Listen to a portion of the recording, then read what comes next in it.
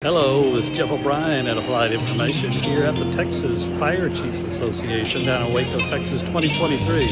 You can see in the background there's a lot of gear here, lots of fire trucks, a lot of people with a lot of turnout gear, helmets, technology that allows people to communicate with each other, even virtual headsets to train people in some of what they're doing on doing fire training applications. So it's a pretty cool place to be. Some of the applications that are here is fire preemption system that allows people to get green lights at signalized intersections.